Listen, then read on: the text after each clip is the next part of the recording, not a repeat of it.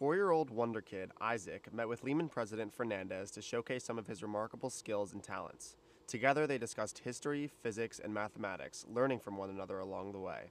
The two spoke about the origins of calculus and some crucial ways it can be implemented in the real world. Okay, President Fernandez? Yes, that's okay. Go ahead. Do that. Yeah, right. How can you do that? You write our simple form. Mm-hmm. And you cancel that one, yeah. Mm-hmm. Though the pair enjoyed their conversation about mathematics, they went on to fill in the periodic table of elements. Yeah, boron, and what else? After boron, what comes? Carbon. Carbon. Okay, yeah, very important.